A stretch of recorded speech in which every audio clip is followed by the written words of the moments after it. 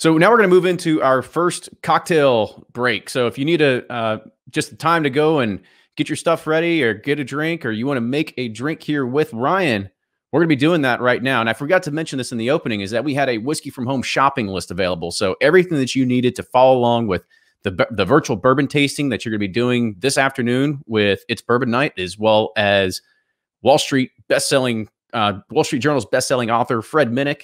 And if you want to do a food pairing along with Peggy No Stevens, everything you need is on here, including the food and the whiskey themselves.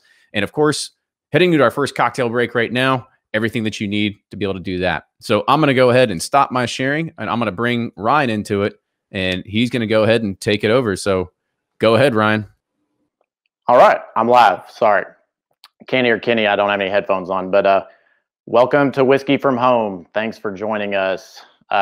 Thanks to Breaking Bourbon and Brian for laying us down with some info. They always expose the poser that I am in the bourbon world. They know so much about it. But it's Derby Day, and so I'm sure everyone is getting thirsty.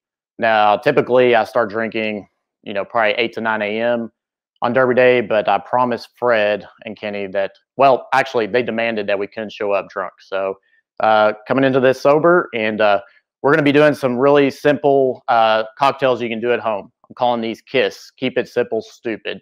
I wanted to make cocktails at home that I can have restaurant quality or bar quality, but keep them really stupid or simple, because they can get kind of crazy, and I'll just let the professionals do that. So anyways, so we have some great products from Rabbit Hole Distillery here. They have provided us with, we have a rye, their flagship bourbon, the Air Gold, which is a high rye bourbon. We have the Cave Hill, which is a 4-grain small batch. And then we have the Derringer, which is their sherry cask finish. And they're all excellent products. I've been tasting through these. As you can see, they're a little empty. But today for the old fashioned, I chose the Air Gold because it's a high rye bourbon.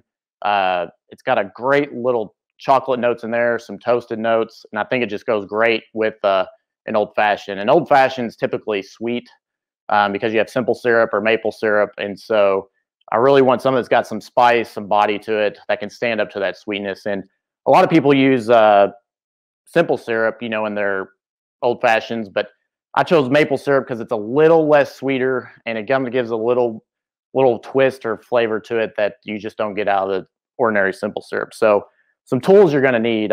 We have a jigger, so it has a 1 ounce and a 1/2 ounce. This is like my saving grace, because every time I stray away from this, I get in trouble. The cocktail is either too strong, or too weak, and it just doesn't turn out right. So I always use this no matter what for my measurements.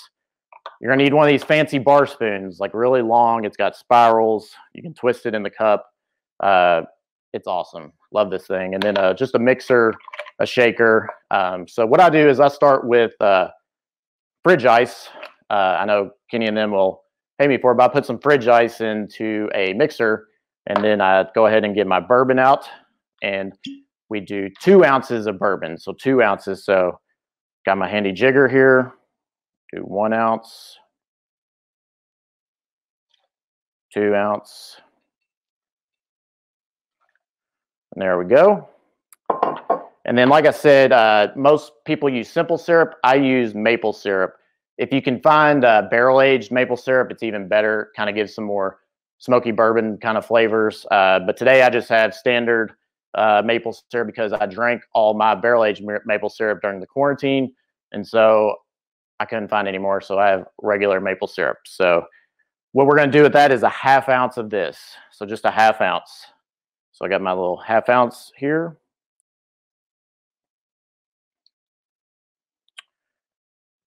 All right. And then it's time for bitters. So Angostura is pretty, standard. It's pretty popular in the industry for old fashions. I love Angostura bitters for a simple old fashioned. Now, here's where you can get really, personalize your own old fashioned. You can get orange bitters, black walnut,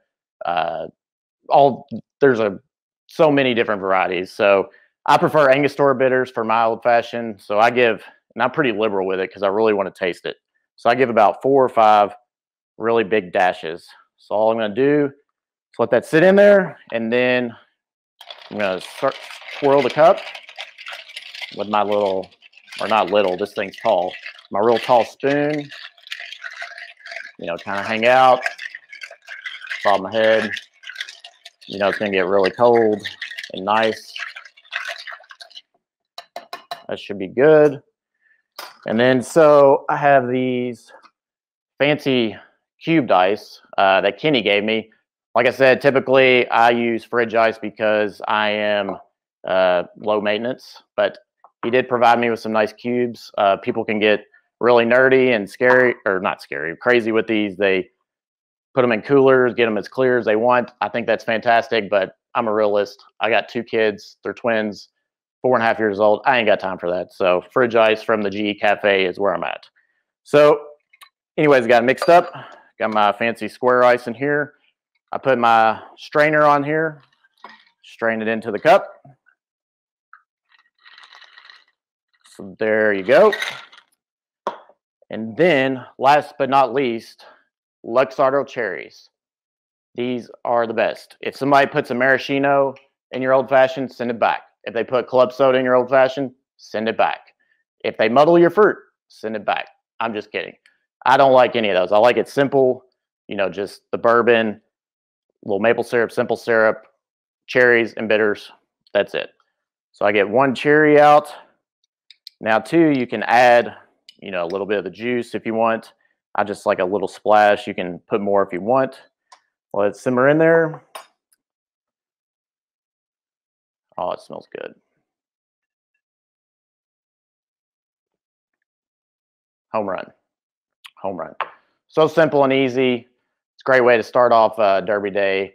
We're going to be doing 2 more of these here soon. So hope you all enjoyed the rest of the content. I think it's fantastic. And yeah, man, this really pairs well with it. So thank you all. Enjoy the next segment, and we'll see you here in an hour or 2. Awesome, Ryan. Good job, buddy.